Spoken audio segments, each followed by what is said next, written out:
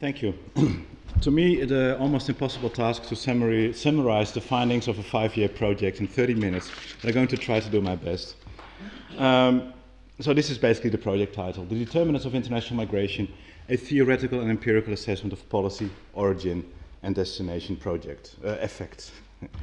So this is the DEMIG is a project, but also a research team within the International Migration Institute. And thanks to the generous funding, we've been able to significantly extend the research team beyond the initial 4 people. Besides myself, Matthias Tsaika, Maria-Laurence Frahou, Edo Mahendra, Katerina Nutter, Simona Vezzoli, Maria Villares Varela are the key researchers within the team, but also Olenka Karnarova and Anis Resiguier have contributed significantly, particularly to the establishment of the databases in the team. So I would really like to emphasize that this has been a team effort. Well, what is the issue? What is the puzzle we try to address in the DEMIG project? It's this controversy about the effectiveness of migration policies, because here we can see sort of 2 camps, more or less, and not only in the research but also policy debates. On the one hand, those who argue that borders are basically beyond control, and here is the famous statement by Jagdish Bhagwati that the ability to control migration has shrunk as the desire to do so has increased. Borders are largely beyond control and little can be done to really cut down on immigration. While on the other side, many prominent migration scholars have argued that's actually not true. There is no major migration control crisis. We may have some incidents on borders, but by and large, people abide by the rules, they get visas, most migrants are actually legal, so it is sort of, it is misleading to argue that migration policies have failed. But one thing that struck me at the time is there's very little empirical evidence. Certainly, if you go back 6 or 7 years ago, lots have happened, not only here but also elsewhere. Very little empirical studies that try to address this issue in a more systematic manner. And these contested effectiveness of policies reveal more fundamental theoretical empirical problems. A more general lack of good quality research on determinants of international migration, and more particularly, research that tries to systematically look at the role of states and policies. And this is part of the gap that this project has tried to fill. Now, if you go to the literature, and in a way I have to go back now to 2009, when I wrote the project proposal.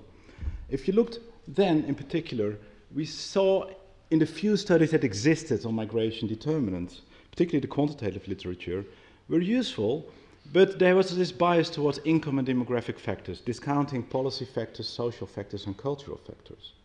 Another characteristic of the literature is the so-called receiving country bias, overwhelmingly focusing on what drives migration from a receiving country perspective. How can immigration policies affect migration? How does economic growth in destination in destination countries affect migration, and so on and so forth.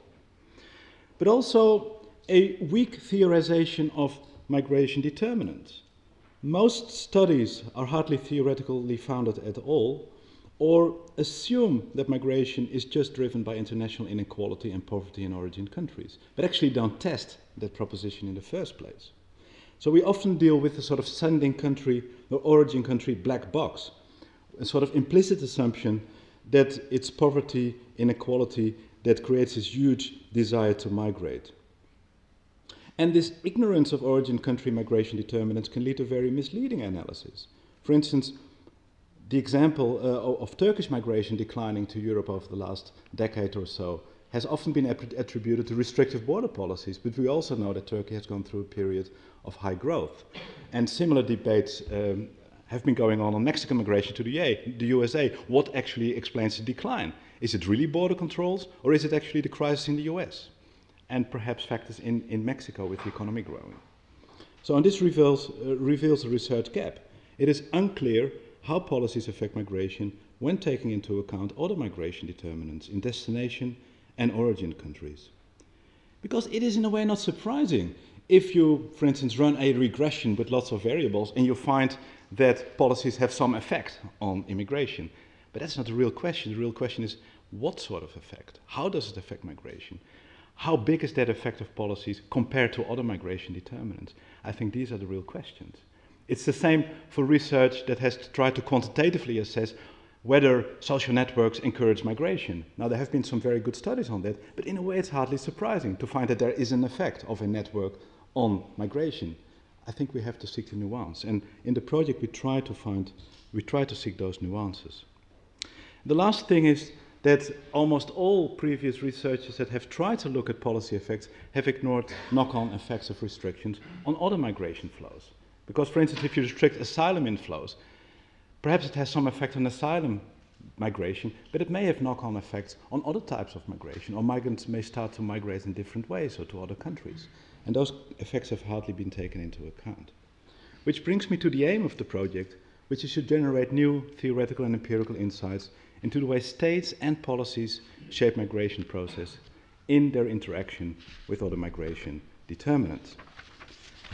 Which leads me to the sort of four main research questions that the DEMIG project has tried to address. First of all, the bigger picture, because we thought we cannot really assess policy effects if we don't have a broader understanding of what has been the nature and structure and evolution of global migration over the last half a century. And second, how can these bigger shifts in global migration patterns be explained from broader processes of development and social transformation, not just in destination, but also origin countries?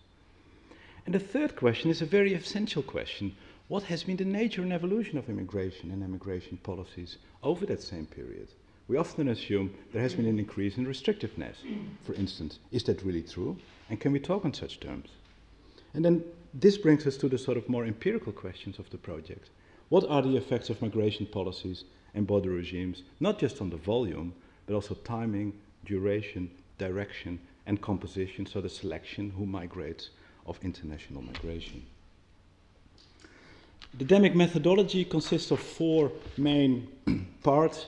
First of all, the elaboration of a theoretical framework on migration, trying to see migration as an intrinsic part of broader processes of development and social transformation. Secondly, to try to conceptualize migration policy and migration policy effectiveness. What do we mean when we talk about migration policy effectiveness? And also there we saw a big gap when we started the project, that actually not a lot of research has been done on that. So we needed to define, first of all, what we're talking about. Third has been the creation of several databases compiling bilateral migration flow, visa, and migration policy data. And fourth, the empirical studies. And here we have decided at some point, although the project initially focused on quantitative testing, that we needed also qualitative case studies to capture factors that we can't simply capture with a more quantitative work, to really get a triangulation between different methods of looking at the same issue. Well, we have established four databases. First of all, 3 years of extremely hard work of the project team went into the establishment of our bilateral, so-called C2C, country-to-country database, which contains 34 destination countries, not uniquely OECD countries. We have tried to add some other countries, covering up to 160, no, about 200 origin countries. So it's really country-to-country flows over this post-war period. While we were collecting bilateral data, we also collected total in- and outflow data, because these are available for many more countries. So we thought, why not collect those data as well and establish another database, which is a database with much more coverage, because many more countries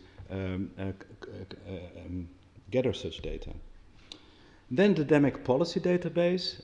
This has lasted until the beginning of this year, basically, which is based on an extensive review of OECD, SOPIMI reports, and a lot of other national reports on migration policies, in which we track for 45 countries over the post-war period policy changes. And we coded them by policy area, policy tool, migrant category, and geographical origin. And this database doesn't only focus on immigration policies, but also about out-migration policies, also to try to overcome this sort of receiving country bias, and try basically to see every country in the database as both a receiving and an origin country. And this database contains 6,500 migration policy changes. The last database is also something we developed in the project while we were doing the research.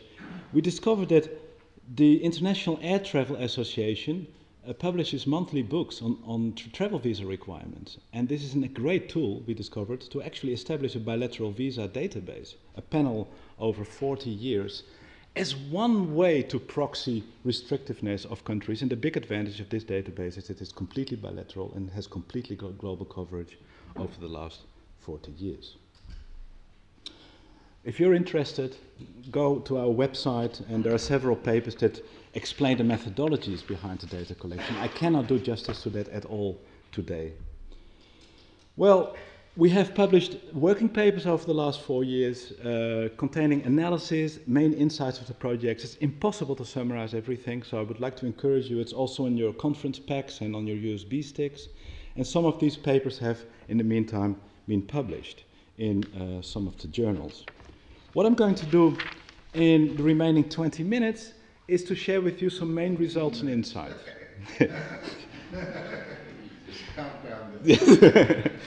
Is to share with you some main results and insights of the project. Luckily, there will be some presentation during the conference of all the team members that give more detail on the different papers and insights we have accumulated in the project. But let me run through the main research questions. First of all, about the nature and evolution of global migration. And this is an exercise we did before our databases were ready, using existing data, for instance, the migrant origin database from the World Bank, to try and explore these issues. Based on the idea we can only understand policy effects if we have a broader understanding of the evolution of migration patterns around the world. And also the factors driving them. And this has helped us to dispel some common misunderstandings about migration and its presumed policy effects. First of all, the analysis challenged the idea that there has been a global increase in relative volume, diversity, and geographical scope of migration, which is a very common assumption in the literature. Current migration is not really exceptionally high, certainly not in relative terms. And if you calculate the number of international migrants of the world population as a percentage of the world population, the rate has remained relatively stable. What about distance? This idea migrants travel over larger distances because of globalization and ease of travel. Well, there has been a slight increase in the average distance a migrant travels from origin to destination, but it isn't as spectacular as some people would presume. What about this idea of super diversification, that migrant populations have become much more diverse? Also here, it's a mixed picture. We cannot really claim there has been a big diversification. I'm going to show you some of the results later on. But first of all, the main change in migration has been directional. And this is basically using C2C data from our databases. And we pulled them all together to try to get a general image of how inflows have changed to the EU 25 and the US over the last decades. And we clearly see the EU, Europe more generally, rising as the prime global migration destination. And if you really take a long-term perspective, we come from centuries of Europeans moving out, colonizing, occupying other countries, from Europe becoming a migrant destination, which has reshaped global migration patterns, which has literally changed the face of migration all around the world. And that has been the big change. And in a way, it's understandable from a European perspective that this is the age of super diversity and highly diverse immigrant population, which is true in Europe, but you can't make that statement on a global level. We have also looked at the spread, and I can't go fully into the methodology, but this is a paper Matthias Zeika and I wrote about the globalization of migration. If we calculate the spread of migrant population, you get, to approximate diversity, you get a bifurcated picture. Because if you look from a receiving country perspective, a destination country perspective, yes, immigrant populations have become more diverse. If you look from an origin country perspective, the reverse has happened. And what it basically means is that migrant flows have become more asymmetric. More countries have entered the global migration playing field, which means more countries than ever have a significant share of the population living abroad, but they tend to concentrate in a shrinking number of prime destination countries. So migration has globalized from a destination country perspective, but much less so from an origin country perspective. So migrants from an increasing diverse array of origin countries concentrate in a decreasing pool of prime destination countries, and the number of net immigration countries has actually decreased. What can we say about the determinants, just based on that data? Now, it's of course very tempting to state that migration is driven by international inequality, which fits within the standard push-pull framework. And nobody would deny that, but I think it would be stating the obvious. We need to go further than just making that statement. And it doesn't really allow such assumptions to understand real-world migration patterns. For instance, why see we such a lot of migration between equally wealthy countries, and why are the poorest countries most migratory? We need to find further nuances. And we should stop by only focusing on volumes, but much look at broader processes of development and how do they change the nature of migration. So, what drives migration? Is it just the economy? This is a chart, and you can draw these charts from many countries of GDP growth on the blue line and net immigration rates, and we see a very close association, which mainly means the business cycle determines to a large extent job creation, the levels of migration into countries, which perhaps also put in perspective what migration policies can do, or perhaps the aim of migration policies is not actually to stop migration, but to make migration in a way serve the business cycle, and that's another topic I can come back to.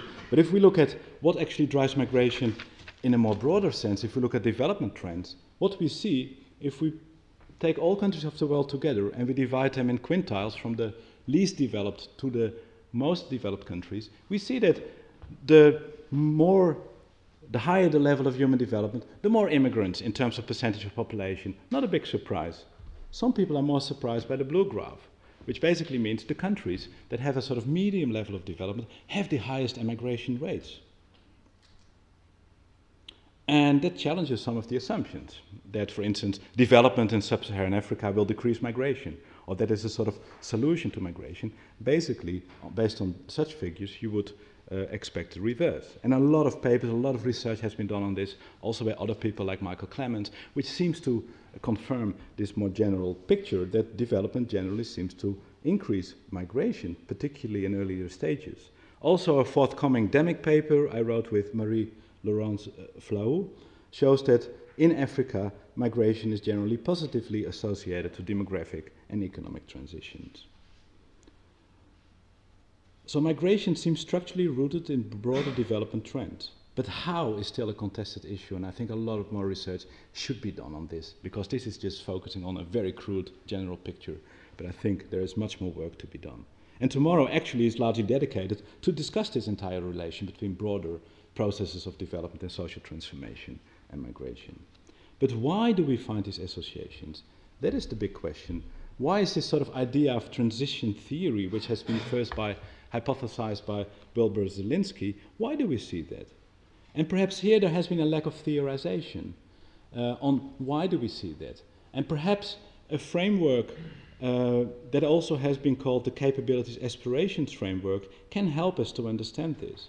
It's not only because if you have more resources you're better able to migrate, but I think if we look at aspirations, things like education, increasing people's life aspirations, and generally these aspirations cannot be fulfilled where people are, also drives people to migrate. It's not just a matter of reacting to international income differentials or being pushed out. People have to take active decisions, and I think the aspiration side is very important, that we need to better understand how broader processes of development and social transformation shape people's migration aspirations.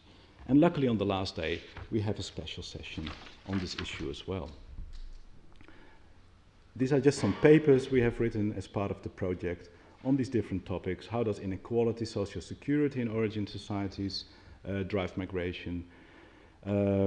Also by some of the DEMIG friends, like Lucia Korakova, who's not part of the core team, but has been closely associated to the project, and papers on how relative deprivations and aspirations in origin countries drive migration. What about the nature and evolution of migration policies, which is the sort of third main theme of the project? Well, I apologize for the limited readability of this graph, but it is important also when we started to discuss why do we have this idea that migration policies have failed? Why is that so prevalent? Partly it's because we came to the conclusion there's a huge disjuncture between the discourse and the rhetoric and what actually happens in practice.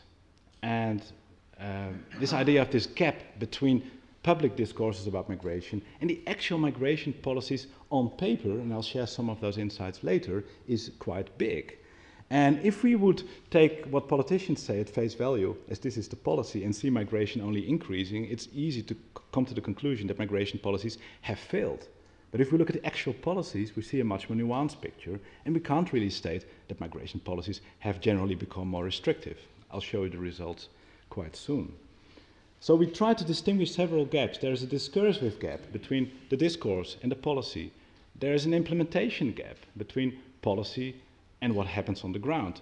And unfortunately, we couldn't measure that in this project, and we acknowledge this as a huge gap.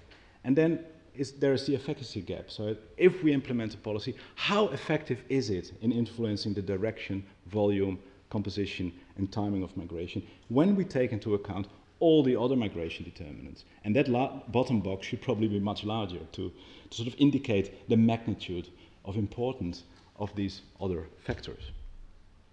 And the project really did not try to look at discourse. It really tried to look at what are the policies and to what extent do they have an effect on migration when we control for all sorts of other factors. So we have to distinguish between effectiveness and effect. Because effectiveness is what is the aim of the policy and what comes out. The effect is there is a policy in place and what influence does it have on migration. Well, I'll build this assumption about migration policies have become more restrictive. I'll show you one graph, and on the last day Katharina Nutter will present extensively a paper we've written on this. What we have done in the database for 6,500 policies, we have tried to track for every single policy, and this is following a methodology by Maida and a paper by Perry and his colleague, on trying to establish for every policy change whether it has been more or less restrictive. It's a sort of 0-1 coding. What we have done in this graph is for every single year covered in the database is to calculate simply the average yearly change of all policy changes in all the countries covered. And what you can clearly see in that the entire post-war period, the average direction of restrictiveness change has been negative, which means you cannot make the statement, generally speaking, that overall immigration policies have become more restrictive. On the whole, the reverse seemed to be the case. Now, there is a lot of nuance to be added, and this will be done by Katharina on the last day, because it, of course, depends to which groups you are looking. And just give a snapshot from our visa database. This is an index we calculated for OECD countries, how restrictive they are towards African nationals. It basically calculates the average for every year of all OECD countries. It calculates what is the percentage of African countries that need a visa to enter those countries. And clearly we see a picture here that OECD countries have been closing in many ways to poor migrants from poor countries. Because the visa is perhaps not such an obstacle for high-skilled people that can get in, and we see high-skilled migration policy have become much more liberal over the last years, but we clearly see a move towards closure here. So this is important, I think, as a nuance. What about the role of states and policies in migration policies? Also here we have tried to do some work in terms of conceptualizing. And we have defined what we have started to call in the project substitution effects, the unintended consequences of immigration restrictions. And we have defined 4. First is categorical substitution, the idea that migrants just jump to another category, or what used to be legal migration becomes irregular migration. Migrants may adjust the timing of their migration, the so-called now or never or beat-to-ban rushes. I'll give you an example later. What has been less studied is that restrictions may decrease inflows, but they also are likely to have an effect on the reverse migration flow. How does it affect return? So how does it affect circulation? How does it affect net migration?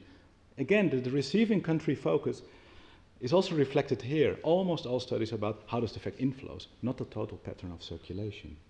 And last but not least, the spatial pattern. So if one country makes it more difficult for particular origin groups to enter, how does it affect migration to other countries? I'll give you a few examples from our research on all these 4 effects. First, this idea of categorical substitution, and this is probably the best documented effect in the literature. There's a lot of qualitative and case study based evidence on this. For instance, Turkish so-called guest worker migration or Mexican migration to the US, there is a lot of research, both quantitative and qualitative, that shows that more restrictive policies have led to a change in migration strategy, with migrants more and more relying on family instead of the labor channel in order to enter destination countries. That's not really a new story, but also the DEMIG project has generated both descriptive and inferential evidence in that direction. One paper that will be presented also in this conference by Matthias Zaika shows that restrictive asylum policies lead to a deflection into irregularity. A paper by Katerina Natter tracking 50 years of Maghreb emigration shows the same pattern, that there has been this shift from labor to family migration, as has been described for other countries like Mexico, for instance. What about this other effect, this sort of now or never migration? The idea that restrictions can compel migrants to adjust the timing of their migration. The idea of the beat the band rush is not completely new. Carrie Peach has written a very interesting study back in the 1970s, I think, on so-called West Indian migration. But also Simona Pezzoli, who is part of the DEMIG team, has written a paper and will later on give a presentation on her research, trying to compare the 3 Guyanas in Southern America to look at these effects. And the case of Suriname is probably the most illustrative of these effects. Immigration from Suriname to the Netherlands was on a relatively low but increasing level in the 1960s and 1970s. The Dutch government pushed for independence of Suriname, partly with the idea it will stop free migration, because Surinamese were Dutch citizens, they could move freely. Well, what did Surinamese think when they saw independence was coming? It's now or never. And see, there was a huge migration peak.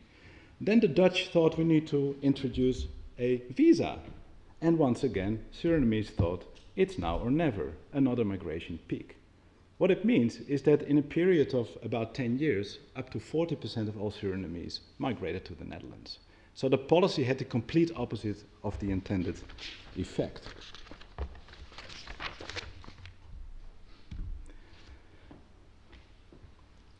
The next effect has, I think, been very important to the project. It's trying to look how does migration, how do the restrictions affect the overall pattern of circulation.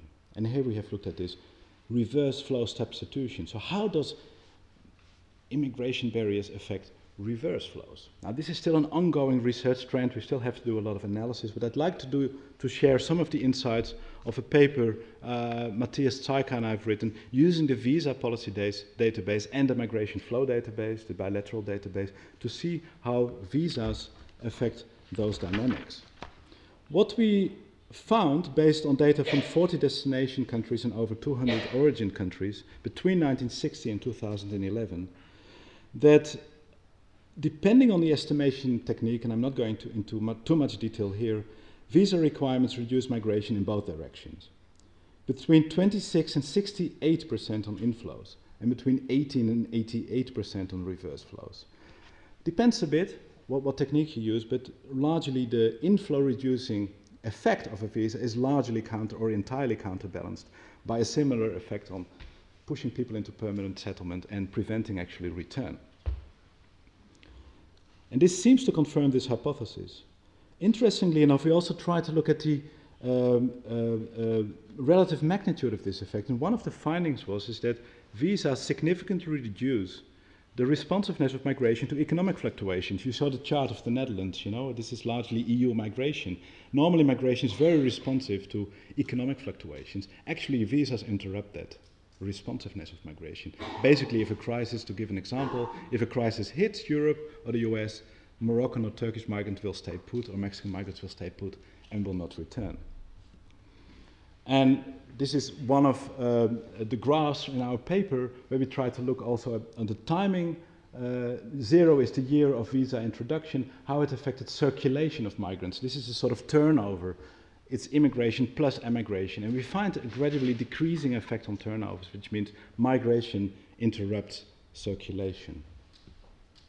Also, another paper using unique survey-based data from the MAFE project, combining it with our policy data by Marie-Laurence Flahou, finds a significantly migration-reducing effect on restrictions, and she will later present a paper. I'm through time. I'm almost there. The spatial substitution effect, also here we're starting to do analysis on that, and also here we find significant effects in deflecting migration to other destinations. We find robust evidence that the introduction of visas increase migration from the same origin country to other important destination countries. And they seem to largely undermine the immigration-reducing effects of visa to a particular destination country. Although we find a lot of variation in the extent to which this is the case, and it also depends on similarity of destination countries in terms of culture, language, and opportunities. So these substitution effects have been the core of the empirical work we have done over the last 2 years.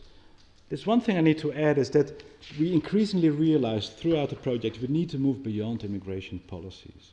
By focusing on immigration policies, we in a way reproduce, we may magnify the importance of migration policies, and that states probably influence migration in much more powerful ways through other policies like economic policies or welfare policies or education policies.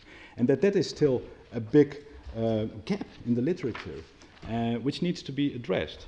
Now some of our team members in their own PhD work, in particular by Edo Mahendra, and he will present a paper later at this conference, for instance tries to look at the reverse welfare magnet, because the welfare magnet literature is totally focused on Europe and the US. But how does welfare in origin country affect migration? Also Lucia Kurakova, who has written papers for DEMIG, shows for Central and Eastern Europe that the level of welfare provision in origin country has a significant effect on outmigration from those countries, a reducing effect, effectively. And Simona Pezzoli has focused her own research on the role of the origin states and trying to unpack this colonial dummy. And she will also present work on this later in the conference. And here there's some other papers we have presented as part, we have written as part of the project. So let me conclude. The first point perhaps seems surprising, because we find all these, substitution effects and the relative limited effectiveness of immigration policies. Still, it would be an exaggeration to say that immigration policies have failed, because we focus very much on those policies to try to stop particular forms of migration that are either discursively or really not seen as desirable. And it is also based, this idea of migration policy failed, that migration policies are basically about stopping migration or curbing migration. This is exactly what the work on the policy database has tried to refute, and try to bring much more nuance in that debate, that you cannot generally state that immigration policies have become more restrictive. They are primarily about selection, not about influencing numbers, although that dominates often the rhetorics of politicians. If you look at the reality of policy making, they are much more nuanced. Then we cannot just generally argue they are ineffective. Most migrants abide by the rules. But restrictions have real but limited effect on migration, because these migration trends are rooted in much more structural development trends. And the effectiveness of immigration restrictions is significantly undermined by these different substitution effects. People jump category, people adjust the timing of their migration, people move to or through other destinations, and less people start returning.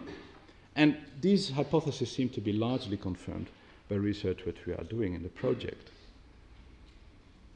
And I think a very important point also for future research is that destination origin states mainly influence migration through so-called non-migration policies. So how are we going to move further in the project? And we hope to continue doing research even after the project is finished with the data we have. I think we need much more sophisticated measurement of policy effectiveness and substitution effects, because it's not just a matter of does a visa stop, what effect does a visa have. We want to use the policy data, which is much more nuanced and defines target groups and goes in much more depth, to try and look much more to questions in what circumstances are policy less or more effective, in what type of countries and what types of broader contexts. We want to extend the databases in terms of historical depth and global coverage, because one thing to mention perhaps is that there was much more migration data available than we ever imagined, but we also discovered the deeper you dig, the more you find, but digging deep is very costly and time consuming. But we're actually very optimistic that there is much more there in the archives. Implementation is a huge gap, and there are some researchers here in the room that do research on implementation. I think it's a very important issue that we link the sort of more formal analysis we do to much more qualitative research that tries to look into the implementation of migration policies. And last but not least, the effects of non-migration policies. Well, last slide, I just want to thank a huge number of people, we counted 74, who've been supporting the project in terms of within IMI, our fantastic support team, people who've contributed to the project significantly by giving feedback, writing papers, and the different people that worked as reviewers, data entry people, and different tasks on the different databases we have been establishing over the last few years. So I would like to thank you.